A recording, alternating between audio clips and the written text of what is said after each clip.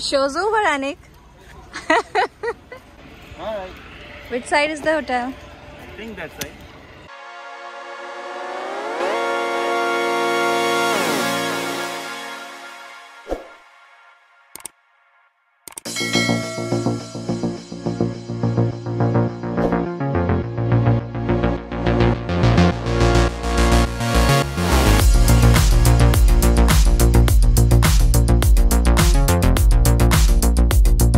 So welcome to Travel and Life with Rose, and I'm so happy that you all are here. For the new viewers, I would request you, if you like the video, please do subscribe so that you will get my new videos notification as soon as I post it.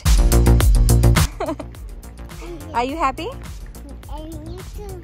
Yes, I'm also happy. Now we reached LaDigue from Mahe via helicopter, and it was a tremendous ride. You can watch it on the top left right there, how we went there and how the check-in happened and how was our travel, how was our ride, and from the helipad and walked till our hotel, because LaDigue is a small island. You can literally walk around, and you can see also bikes are one of the best ways to get around here. LaDigue Beach House. Found it. Here we are in LaDigue Beach House, and this is the welcome drink.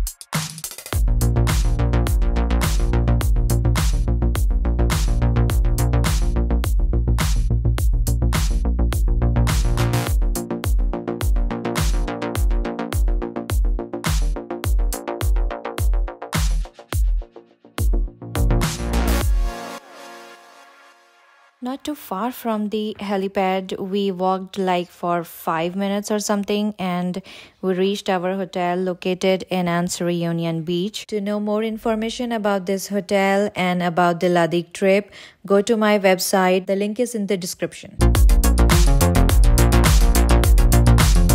Yeah, we checked in, we rested for a bit, and then we moved out. We walked a little bit, and we went into this lovely Italian restaurant in La Riviera Boutique Hotel, and we spent our evening watching this lovely island sunset with delicious dinner in this restaurant.